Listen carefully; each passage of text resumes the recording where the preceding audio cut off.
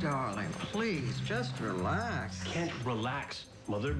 My worlds are colliding, okay? I can't relax. Well, have a glass of wine. Works for me. I thought that right now, just telling secrets about me. Boom. What do I do? Should I call them? I should call them. No.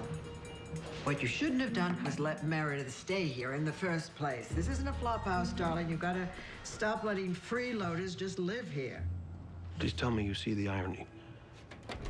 God, Meredith Castle did that. I can't believe that you married him. What can't you believe? What? No. What? No. Come on, Beckett. There's two sides to that story. What did you tell her? The truth, Richard.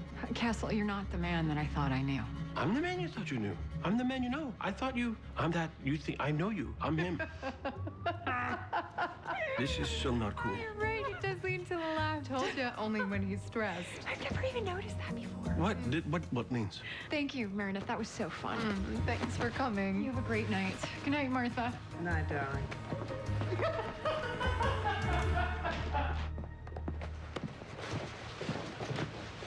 Okay, what does she say about me? Oh, come on. I get it. I mishandled this whole thing, and I am sorry. Believe me, I am sorry. Please tell me what Meredith said.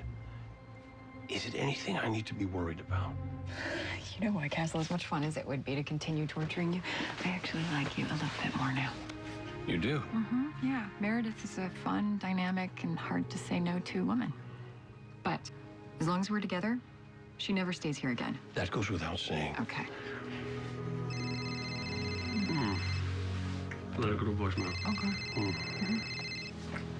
Okay. Precinct. What? Beckett.